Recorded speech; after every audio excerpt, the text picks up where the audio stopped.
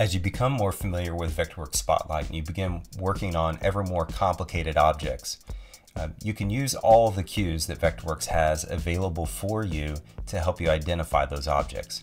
We're talking about the cursor and snapping. We've been talking about that in previous lessons. What I'm talking about today is the smart cursor cues. So hovering over this object, we see a little text tab to the right referring to the point at which the cursor is on.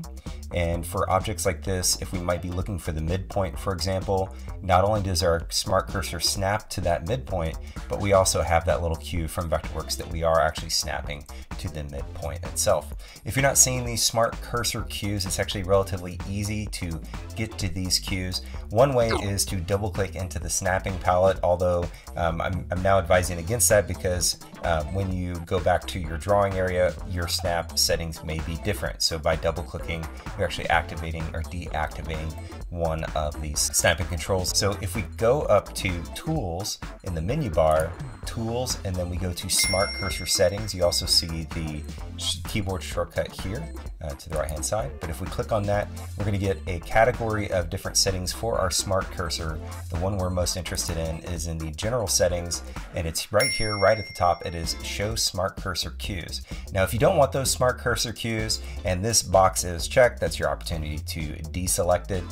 So I'll show you what that shows. I mean, obviously I already had the cues on, but the cues will no longer show for that midpoint.